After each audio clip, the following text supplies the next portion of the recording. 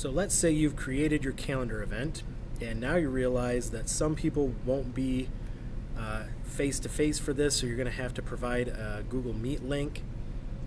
So go back to your event, click on it, look for the little pencil that allows you to edit the event, click on that, and then where it says Add Google Meet Video Conferencing, click on that, and it will create a Google Meet link.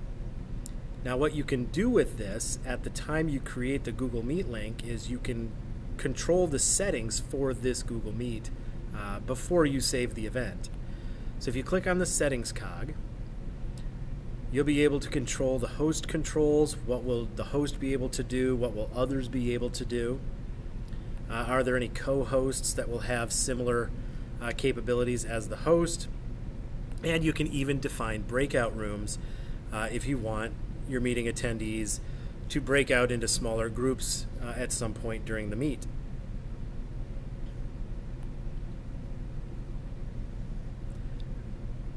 So if you need to add a Google Meet to a Google Calendar event, you can do that and control many of the settings for that meet when you create the event.